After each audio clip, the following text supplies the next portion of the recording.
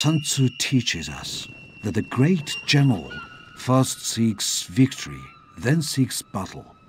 You're ready to command this small army. Consider it your first test. Total War has been out for more than 2 decades. Features have come and gone, different settings have been visited, but if there's one thing that has remained a relative constant in that period, morale. Just to avoid confusion, I'll make it clear that I'll use the word morale to describe what is called leadership in the Warhammer Total War titles. Ra-da-da. Ra-da-da-da. Da-da-da-da-da-da-da-da. Oh, the Indiana Jones theme. Yeah. I recognize that. Indy! Morale as a game mechanic made Total War distinct from other real-time tactics games. Whereas units in a game of Age of Empires, whether poorly armed villagers or expertly trained knights, will simply deal a set amount of damage to a given target and will fight just as effectively at its last hit point as it will at full health. Total War instead attempted to simulate a completely separate but related aspect to combat, the willingness of a soldier or a regiment to keep on fighting. Under this system, there are 2 general characteristics of a unit that are simulated: the unit's killing power, expressed in qualities such as melee attack and defense, and its willingness to keep on fighting, expressed in morale. While killing power is relatively straightforward as a concept, morale as implemented in Total War originally was a far more dynamic aspect of gameplay, and the way it interacts with killing power and understanding these interactions is key to mastering a Total War game. At least before 2013, but we'll get to that later. We are losing objective butter. Yep, he got destroyed. He got destroyed. I think he got destroyed. Wow. Oh my god, what a moron. What a moron. There's the reason why this tank is just demolishing us, is because our tank just goes and ends up getting killed in the first like 15 seconds of gameplay. I will take a moment to discuss the real-world inspiration for the morale mechanic, and I will make it clear for those who may be new to the channel that I am not a quote historical Total War fan. While my favorite Total War game, Shogun 2, has a historically inspired setting, ultimately I'm a gameplay first kind of person, though I do find it interesting to see where certain elements of a game's design draw their inspiration from. In the case of morale, you don't have to go searching far to find that inspiration. The very first Total War game was openly drawing its design principles from Sun Tzu's The Art of War. A central tenet of his teachings, and a highly resonant one, is this: for to win 100 battles is not the acme of skill. To subdue the enemy without fighting is the acme of skill. What are the implications of this statement, and how does this concept manifest in our own history? Battles and wars are not won through annihilating the enemy, rather by destroying their will to fight. Video games, and to a lesser extent movies, have warped our perception of combat. How many times were you tasked with killing all enemy soldiers in an area before being allowed to proceed? These instances of fighting to the death, the complete destruction of the enemy force, are exceedingly rare in our own history. In fact, the casualty rates in your average battle were often in the single-digit percentage range, or somewhere in the 10 to 15% range for the losing side. The rate would be much higher if you factored in casualties from disease or captured soldiers, but that's not something games tend to depict. It's a very kill or be killed affair. Case in point, the Battle of Austerlitz, known as one of the most impressive victories scored in military history. Of the roughly 70,000 French soldiers, about 8,000 were killed or wounded, while on the defeated coalition side, 16,000 were killed and wounded, with another 20,000 being captured, out of at most 95,000 soldiers who fought on the coalition side.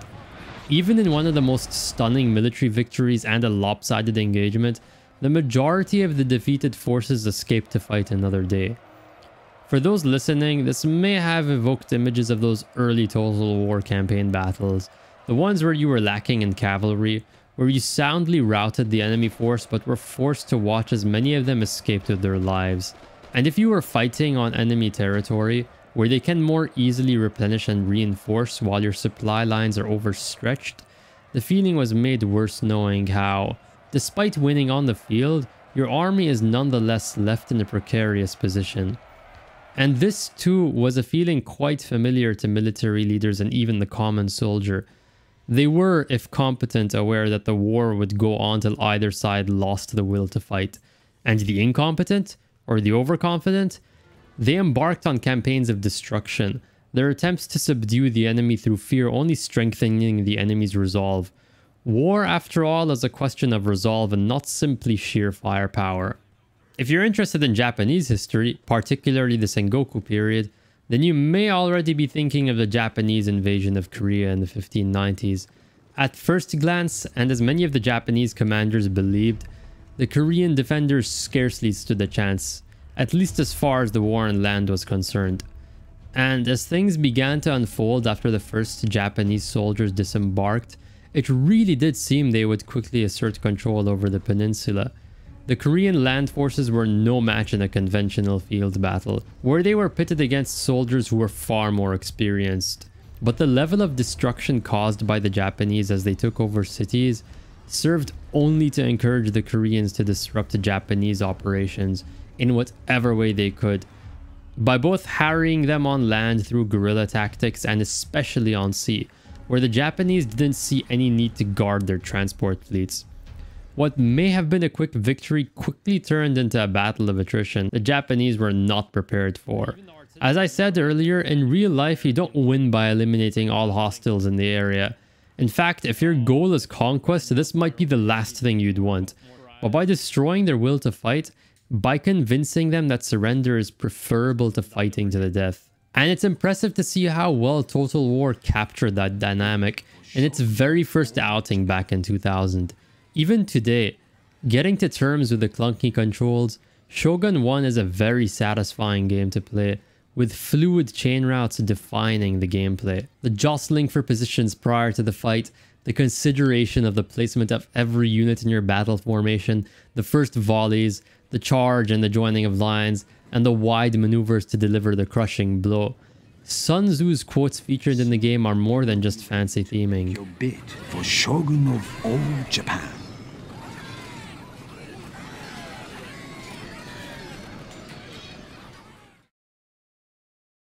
Why the hell do we even have a German-made tank on our side? Oh. I don't know. I don't know, boss. You're on me? Okay. Yeah, Can you you know it. Yeah, but you take the. Hey, are you sure it's left-hand steering? Are you okay with that? It's literally in the middle of the desert. Good. It's literally in the middle of the desert. It is interesting to assess all aspects of gameplay that emerge from just this one mechanic, morale.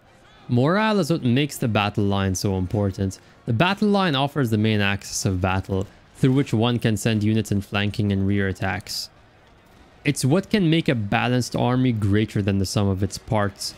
Before you may realize it, you're going on ambitious offensive military ventures with fewer and fewer units, instead of slowly building up a largely samurai force as you were when you were learning the ropes.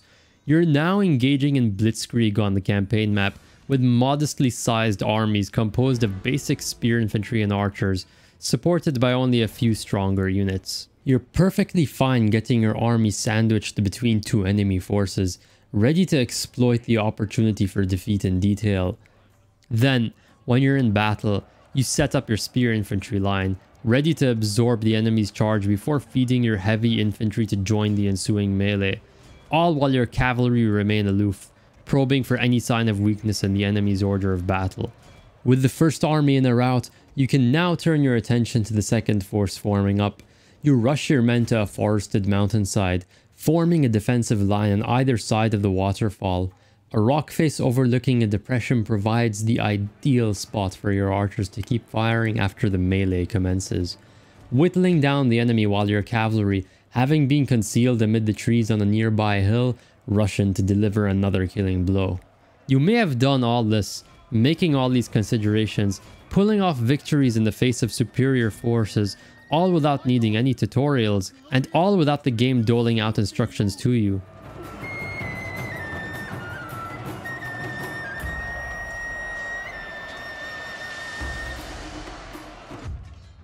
Because units will suffer morale shocks when hit from the flank or rear, it naturally follows that you will want to engineer as many scenarios as possible where enemy units have their flanks and rears exposed. This is game design recreating real-world dynamics, not just for the sake of historical accuracy, but more importantly, for the sake of creating interesting gameplay that encourages experimentation and rewards resourcefulness. It's also interesting to see other strategies and tactics that are made possible or made more effective by the morale mechanic, which if you do some reading, you'll find out these were tactics that real-life commanders were well aware of and made full use of. Oh, we have our own vehicle this time. It's already... Yeah, the joint. We're back to square one. There exists an idea in military theory called friction. It starts with the assumption that a military force will be at its strongest at the outset of a campaign. Soldiers are in well-organized formations, commanders are aware of their objectives, logistics are well managed, equipment is in good condition, and so on. This level of organization will immediately begin to break down upon taking the very first step. Soldiers become tired, some begin to fall behind, formations and baggage trains begin stretching out, vehicles and/or wagons start breaking down, unexpected roadblocks may be encountered, and it only gets worse once the enemy is encountered. No plan survives contact with the enemy, as Helmuth von Moltke once said. As battle is joined, casualties begin to mount, soldiers fall out of formation amid the noise and confusion, weapons begin breaking, ammunition may be expended faster than it's resupplied, commanders, beset by the confusion of battle and oftentimes unclear or conflicting orders, and orders that before the advent of communication technologies were often out of date, find it more and more difficult to both keep their formations in order as well as coordinate with one another. In comes the idea of defense in depth. Defense in depth seeks to exploit this very friction in an opposing force. By giving ground to the enemy and allowing them to overcome successive lines of defense, the advancing forces will soon find themselves dispersed, not only leaving them vulnerable to countercharges, but on the larger scale, this can lead to a number of bulges appearing in the line, or salients. If you look at any maps of the war in the Eastern Front during World War II, you can see these salients forming, and it's no surprise that these were prime targets for an attack. The Battle of Stalingrad, arguably the most decisive of the whole war, was itself a devastating display of defense in depth. The Soviets gave up large swaths of ground in the city to the advancing Axis forces, who proceeded to dangerously overextend themselves as they left their northern and southern flanks undermanned, so the entire German 6th Army was annihilated in a massive pincer movement. Going back more than a century, you can see the Russian Empire taking advantage of defense in depth on the largest of scales. Napoleon's force had made it as far as Moscow indeed, at the cost of leaving themselves with exposed flanks stretching hundreds of kilometers on either side of their advance, culminating in Napoleon's disastrous retreat westwards. By encouraging the enemy to overextend, one can create the opportunity for local engagements where the force multipliers are in favor of the counter-attackers. They have the ability to concentrate their forces at a given point on the line before the attacker has the chance to shore up that position. This happens quite often in Fall of the Samurai, especially in siege defenses taking place in multi-tiered forts. By the time the besieging force has made its way to the Tenshu, they will have climbed multiple walls and fought their way through several courtyards, all while under withering gunfire, only to leave themselves especially vulnerable to getting swarmed on their flanks. In field battles where you have a lot of line infantry, but don't have enough room to stretch them out and bring their weapons to bear, and where you happen to be fighting elite samurai units, setting the men up in lines can be very effective. By placing less experienced line infantry or levy units in front, they can absorb the charge while allowing the better units in the second line to continue firing through gaps. By the time the first line breaks, that is, if it breaks, the enemy units will have been bloodied and may not even get another charge off, instead slowly walking into a melee with your well-rested rear troops. And because the units in the first line are unlikely to rout all at the same moment, this means you'll often have individual enemy units filing through to fight your second line, creating a sort of salient that I mentioned earlier. If you have any cavalry or melee units left in reserve, this is the kind of target they'll be looking for. All right, well, you know, if you get your butt out of my face while I'm trying to... I wasn't even in front of you, man. Snipe. What the hell? That was weird. Okay, I see your... Ow. Ow. I'm healing you, don't worry. All the positions!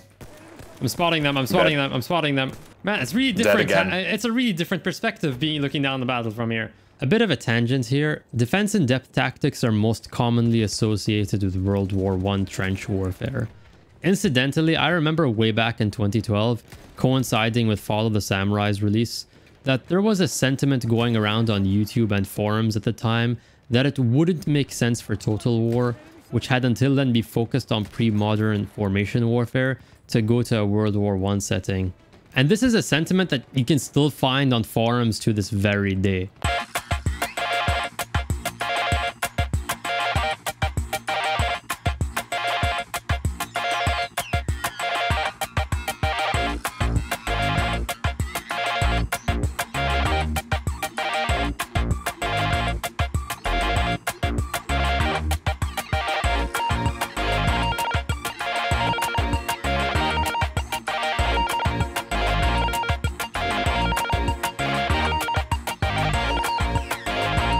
Now that time has given me a much stronger grasp of concepts in military strategy, I find this sentiment close-minded and ridiculous.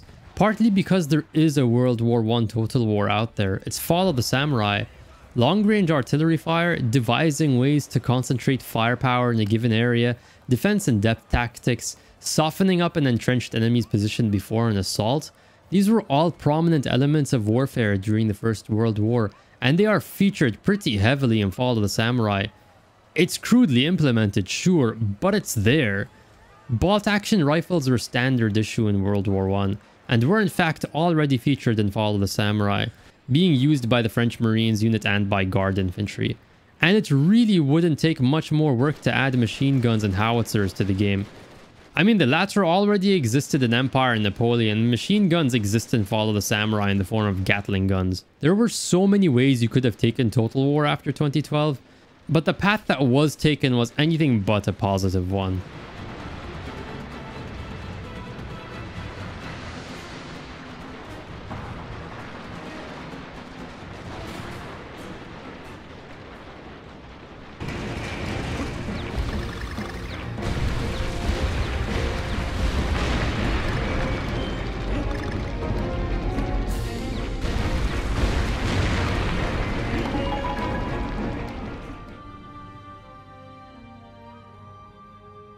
Romans, ready for duty!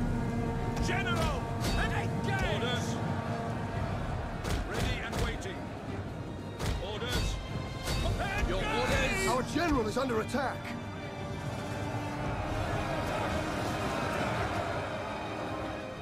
Sons of Mars.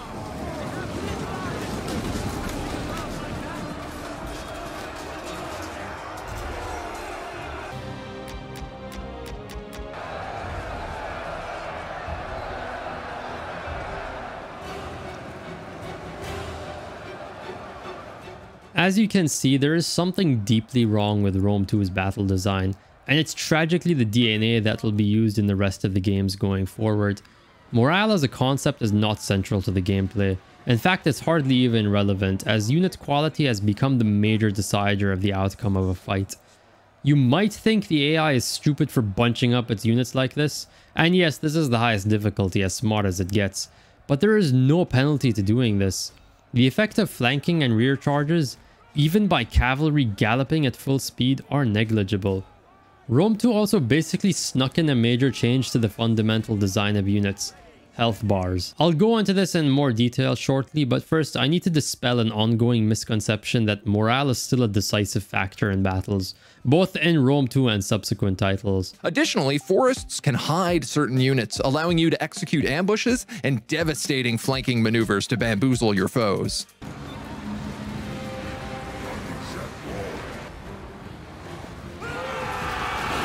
An unexpected charge into the enemy flanks won't just kill their troops, but more importantly, it helps shatter their morale.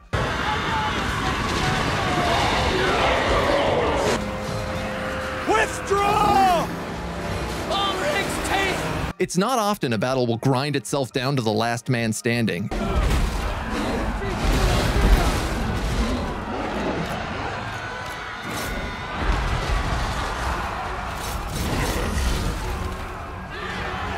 It's not often a battle will grind itself down to the last man standing. Instead, most wars are won in the hearts and minds of the people.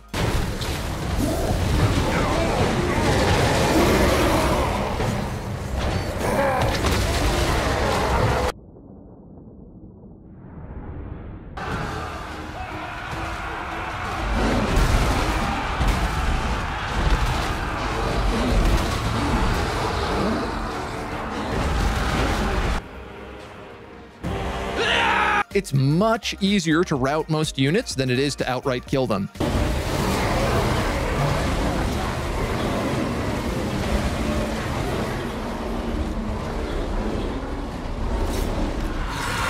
Warriors!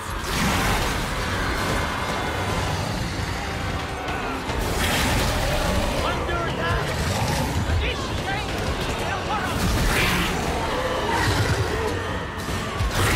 Next, make it a priority to abuse flanking and surround your enemies, but also prevent them from doing exactly the same thing to you. You can do this by grouping armies into tight formations. Hitting your enemy's weak sides will always prove to be advantageous. Charging at them will grant a temporary leadership bonus, which will temporarily boost the unit's morale. And on the topic of leadership, this is the most important attribute in combat, even more so than a unit's actual health pool. For the Helden Hammer! Taking that position! Out! Yes, sir! Quickly! Dad, quickly! Taking position! At speed! Ready to serve! Formation march! Bernard Fry!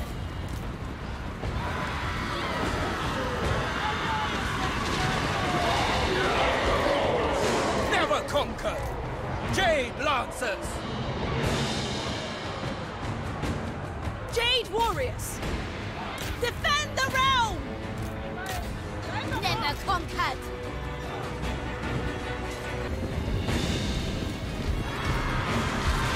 Overwhelmed!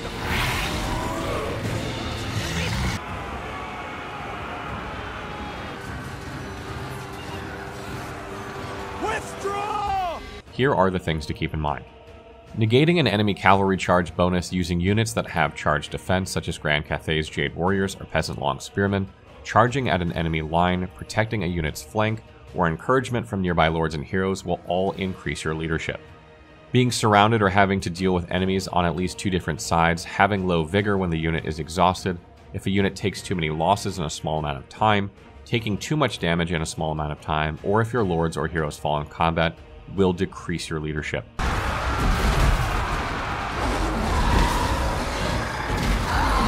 All over the Total War internet sphere, be it on forums or in YouTube videos, there's a lingering belief that morale and all the tactics it would encourage, hammer and anvil, defeat in detail, defense in depth, so on, are still present and important aspects of gameplay. These clips should clearly demonstrate otherwise.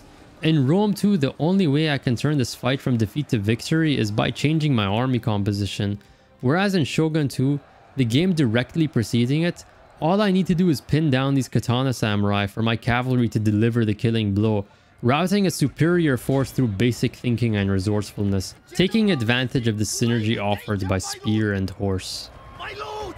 A glorious victory will soon be yours!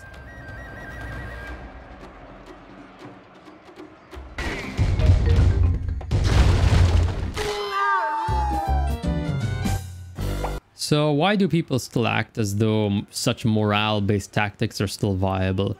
It's easy to dismiss it as them not having enough knowledge of the older games or just not being good. After all, plenty of people suck at good games too. I like to take the most charitable explanation, being that they simply have misinterpreted what they observe in battles. What they see is their superior units trouncing enemy armies through an envelopment, when in reality the enveloping maneuver itself has little effect on the outcome of the battle.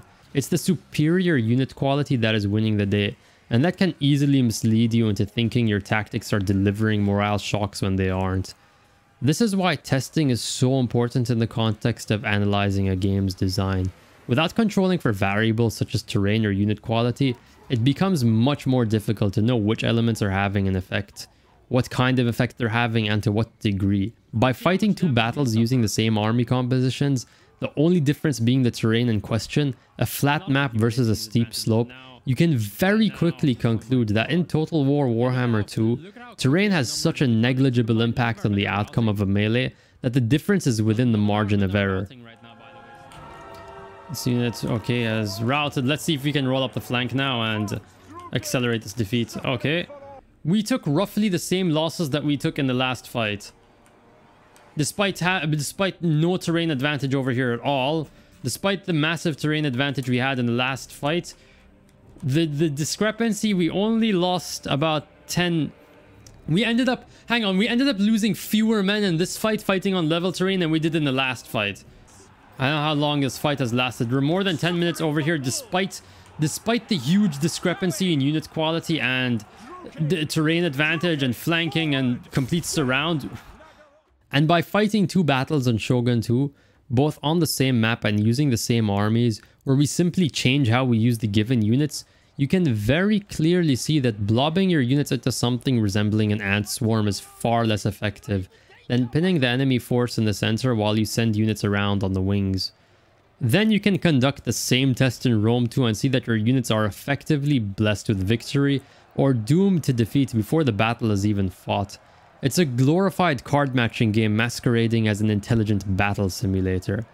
And this reductive design reaches its pinnacle in the Warhammer games, where you thoughtlessly point and click your identical single entities to victory.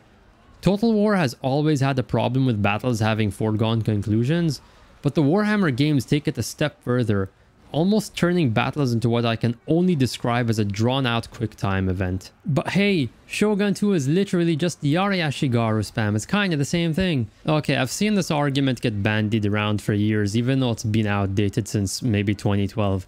But that won't discourage me from attempting to dismantle it once and for all. Don't worry, this won't take long. Yari Ashigaru are the backbone of Shogun 2 armies, not because they're a powerful unit, but because they're cheap and versatile. They can hold the line pretty well, but also quickly break if left unsupported. Their low cost and high numbers when combined with loose formation make them prime candidates for drawing arrow fire away from your more valuable units. Their anti-cavalry bonus makes them great at holding the flanks against cavalry. Yari Wall makes them very effective at blocking units and controlling the pace and direction of the fight in siege defenses. It also makes them useful in rearguard actions, where you need to only delay an enemy force. And finally, they can act as cannon fodder if you have no better uses for them. Yari Ashigaru are a multi-dimensional unit. They aren't just one-dimensional meat shields, as is the case with the cheaper infantry units in Rome 2 or the Warhammer titles, whom you will seek to replace as soon as you have better options available. And this versatility is very, very important in holding up the rest of the game's design. By being decent but not the best in most roles, they allow the rest of your army to be specialized, whether it's pinning down the enemy for your cavalry to deal a killing blow, or presenting targets for your matchlocks, or clearing out cavalry units that might threaten your Nodachi. Yari Ashigaru can do a lot of things and bring a lot to your army, but what they aren't going to do is just defeat an army of katana samurai because you pointed and clicked at them. And I should not leave this unsaid, but defending the single entity doom stacks of Warhammer by shifting attention to another game is just an exercise in whataboutism. Just because a problem exists in one game doesn't excuse it in another.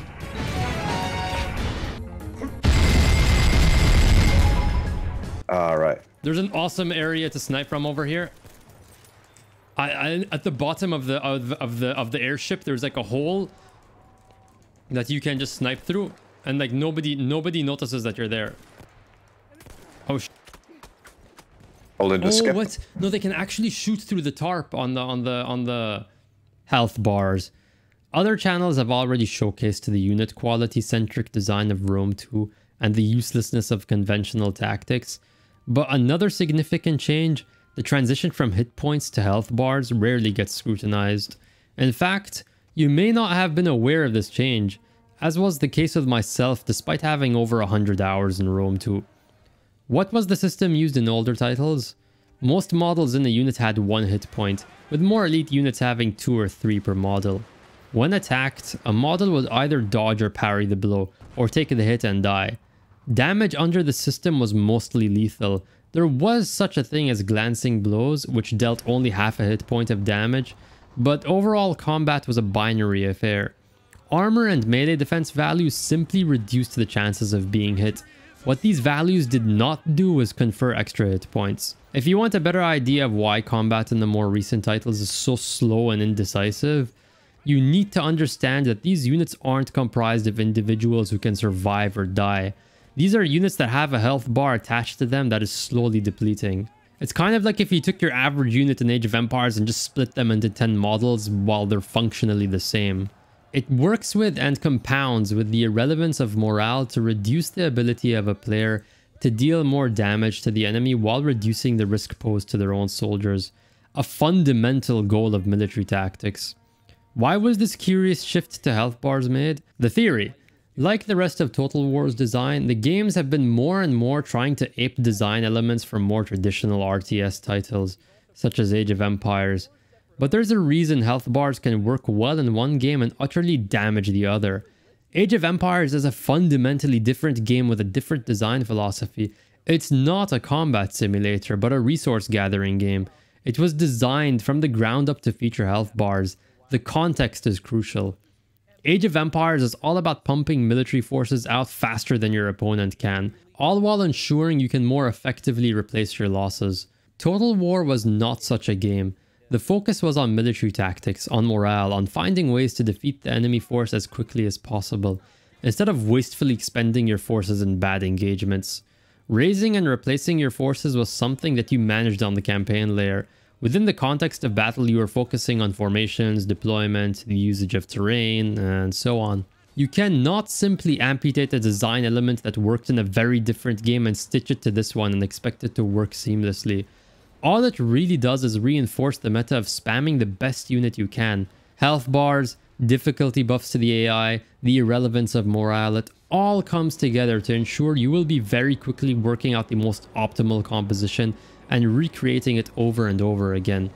That normally means ranged heavy builds, and in the case of Warhammer, fielding doom stacks of single entities that are so incredibly dominant, there are entire videos dedicated to ranking them in tier lists.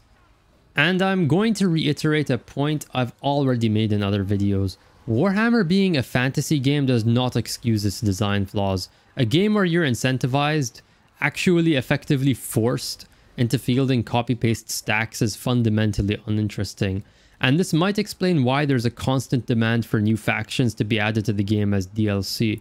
Because the game is designed in such a manner that it stifles creativity and leaves no incentive for the player to play a given faction more than once. And it's not even accurate to the Warhammer lore, because that argument gets thrown around frequently whenever the discussion veers towards these titles. Why do they have tanks? I like the idea of some Italian dude like going into the war and is like and they're constantly getting overrun by German tanks, and he's like in this really thick Italian accent, why do they have a tanko? Hey, Baba Booey, why do they have a tank? Hey, Luigi, my boy. Before we take a trip to the Warhammer fantasy universe, let's talk about guns in Total War. Just to avoid confusion, I'm referring to small arms, not gunpowder artillery. Guns have played an important role in Total War games, oftentimes disproportionate to the amount of guns you leave in field. Outside of the gunpowder era games, Empire, Napoleon, and Fall of the Samurai, firearm units came into the picture quite late in the campaign. Nevertheless, their effects on the balance were outsized. Unlike more well-known RTS titles, their projectiles aren't just arrows that move faster and on a flat trajectory with different stat modifiers. The flat trajectory brings quite a lot of emphasis to even the most minute imperfections in the terrain, while the projectiles are much better at piercing armor, and in Shogun 2's case, ignoring armor altogether. That point about armor piercing matters quite a lot for maintaining unit balance. Higher armor typically means a more elite unit with better melee prowess and high morale. On the extreme end, these units are effectively unbreakable. They can be seen lingering on the battlefield long after the rest of their army has been routed. Firearms provided a direct hard counter to these units. A good volley or two meant you could save yourself the trouble of expending multiple melee units, or the trouble of having a unit or more get tied down while they are needed elsewhere.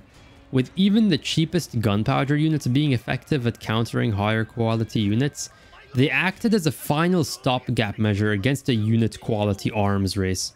The type of arms race that has gone on to infect Total War starting at Rome 2, as very few if any units can act decisively. Warhammer gave us single entities that are decisive, but unlike gunpowder units in Shogun 2 or earlier, who can be thwarted through careful usage of terrain, sacrificing expendable units, and engaging them in a melee, single entities in Warhammer and subsequent games don't have a direct counter, neither in unit types nor in tactics. The only reliable path to defeating this win button is by bringing your own win button. An arms race that reminds me of poorly thought out RPGs where the spoils go to the person who grinded the hardest. So, the first important value is 1600. This is the power floor. The next extremely important value is 1750. This is the soft cap. So, from 1600 all the way to 1750, every single piece of gear you get will advance your overall power level. So, the random blue you got from an enemy, another random blue that you got for doing a public event, a legendary you got from doing a quest line, all of that stuff will be higher in power level than your overall power level and will serve to... And look, you may point out Rome Total War is considered a good game despite not having gunpowder infantry by virtue of its setting. This is kind of missing the point. It's not about guns per se, but balancing units in a way that there is a hard counter to every type. Awesome sauce. Yep, the units are wavering when they're already at like almost 0 health at this point. Like, I don't even know what the point of routing is if you have to grind the unit into the dust. Oh, this attack plane, oh my lord. Rumpler, and it's British as well, oh my god. You got British using German tanks, Turks using, I guess this is like the military version of like Fancy Dress Week, Fancy Dress Friday or something, where they all use different equipment. So what does the Warhammer lore say about military tactics in that universe? The Battle of Blackfire Pass was a major engagement between an alliance of men and dwarves on one side and greenskins on the other hand. King Sigmar countered the overwhelming numbers of the greenskins by having his men take up positions in the narrowest part of the pass. This works because in a choke point only the front ranks on either side can be engaged, which ends up favoring the smaller force typically. At one point in the battle, the Alliance's left flank came under severe strain and eventually broke. This very well could have led to their defeat had it not been for Sigmar rushing in with his bodyguard to reinforce that position. The Allied victory at this battle would lead to the establishing of the Empire. Morale and basic military tactics were featured prominently in a battle that would go on to define the shape of the Warhammer universe. It's dishonest and misleading to defend the terrible design of the Warhammer games by appealing to the lore, when the lore itself features armies adopting battle lines, hammer and anvil tactics, and keeping units in reserve. And it's insulting to fantasy as a genre to insinuate that anything goes because it's fantasy, that the genre can be held to a lower standard. That's the same mentality that brought us the last several terrible seasons of Game of Thrones and the nonsense-ridden Rings of Power show. Oh man, oh, whoa, wow, wow, whoa, man, this truck was rolling down the hill. I'm like, holy shit. Oh my god. What is happening over here? What is happening? Health bars have also caused another game design casualty. It's much harder to gauge the fighting power of a given unit, whether your own or the enemy's, by just looking at it. My fellow Shogun 2 connoisseurs, you know how that game prevents you from seeing enemy unit stats on legendary difficulty? Hovering over an enemy unit will only show you its name, the number of men in the unit, and its current morale state. At first, this might seem like a case of overly restricting the player's abilities for the sake of manufacturing challenge, but in actuality, only a small amount of vital information is being hidden from the player here. That's because you don't need to see the exact stats of a unit of Yari Samurai to gauge its fighting power. You simply looked at how many men were in the unit, or all the dead men surrounding it. This is a subtle yet incredibly effective way of marrying gameplay to visuals. It's seamless. I don't need to trudge through a stat sheet to see that a unit has 36,000 HP left out of 52,000. When every soldier in the unit is a single hit point, when almost every hit has the potential to kill a soldier outright, I need only glance at the units to know how much of a threat it poses to me. This is something that has been lost starting with Rome 2. Instead of the game respecting your intuition and allowing you to devastate any infantry unit with a clean charge to the rear, you have to check or guess how much HP the target has to judge whether the charge will even do anything. It's completely normal to watch a bunch of models get knocked down only to stand back up. You might argue that the old hit point system and this health bar system are just two different ways of achieving the same effect. But that's not true. Each and every model in a unit is a model that can deal damage in return. To illustrate that point, would you rather knock 10 soldiers down to half their HP or kill 5 of them outright? This health bar system means that the same exact charge under the same circumstances can have wildly different results if we simply change the amount of health the target unit has. This is why a unit can take entire volleys of archer fire while barely suffering casualties, while another volley manages to kill 10 men. Games work best when actions have consistent results. Morale buffs and debuffs made sense, and while they certainly didn't always activate predictably, on the whole, the system that we had from Shogun 1 to Shogun 2 behaved consistently. The health bar system is the antithesis of that consistency. Unless you're willing to pour in dozens or hundreds of hours studying the minute health and weapon damage differences between the units in a bloated roster. If you want to learn more about the way Total War has fumbled its design language, I'll link my video on the matter in the pop-out banner and the description. Heavily recommend you check that out. I hope we don't end up in the scenario where we're on different teams. Like that would break my heart. That would be the worst. That would actually break my heart. Oh well, no, not at the Polish guys on a different team. I'm okay with that. All of this isn't to say that the older Total War games had a flawless implementation of morale and its related tactics. There has always been a problem of power creep in campaigns, or more precisely experience creep. If you've ever fought Yari Samurai with 5 or more levels of experience led by an experienced general, you know what I'm referring to. Those moments where the enemy is caught in what should be a highly disadvantaged position, surrounded and with their friends routing while they themselves are taking heavy casualties, and yet they refuse to even flinch. People not finishing their Total War campaigns has long been a meme. And however true this may be, it's easy to see why you would give up finishing one when your own units have become so powerful. And on top of that, you have well-developed provinces that can recruit highly experienced replacements right out of the gate. That you can even choose to just auto-resolve all your fights and not have to care about suboptimal results. Also, while I knocked Rome 2 and subsequent games for having an arms race meta, I should mention that this has its beginnings earlier. No, I'm not referring to Empire. I'm referring to Follow the Samurai. What's the difference between line infantry, imperial infantry, marines, and guard infantry? Sure, they have different models, different descriptions, different building requirements and costs, but down on the ground, during battle, how are these units used differently? Fundamentally, they are the same unit. They all have access to kneel fire and suppression fire, and they all fire the same projectile. As you go up the stack, you get better reload, accuracy, morale, and melee prowess, the only drawback being increased cost. While Follow the Samurai is still a great game, you can already see signs of what was to come in later titles. And that should tell you, if you're thinking I'm just asking for more of Shogun 2 based on everything I've said in this video, that I'm actually not. That game came out more than 10 years ago and was good for its time. Rome 2, Warhammer 2 and 3, these games should all have been better than their predecessors where it counts.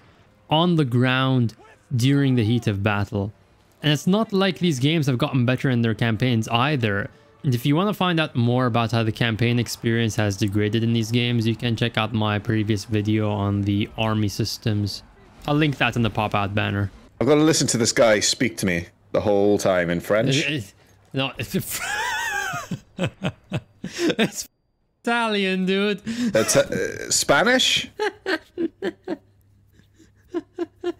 Is he speaking Polish right now?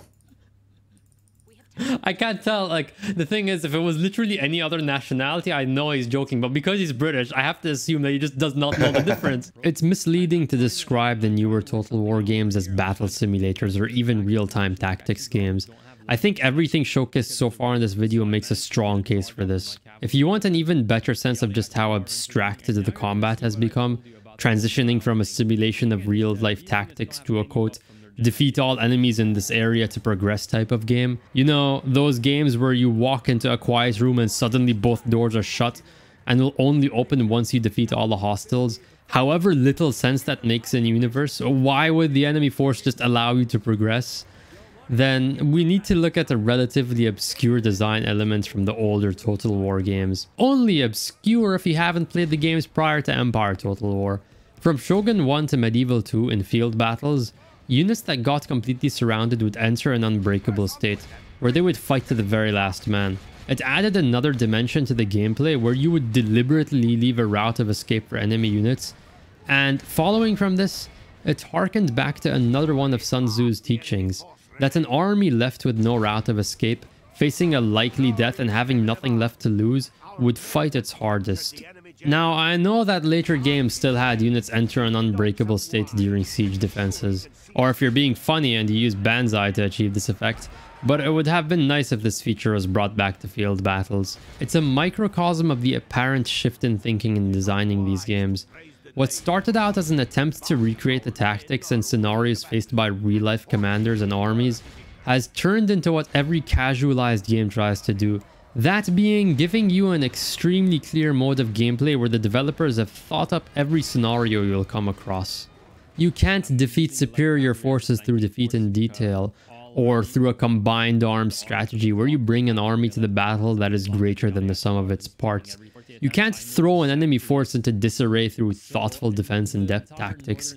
You just find the unit that has the best stats and attempt to recreate that stack over and over again.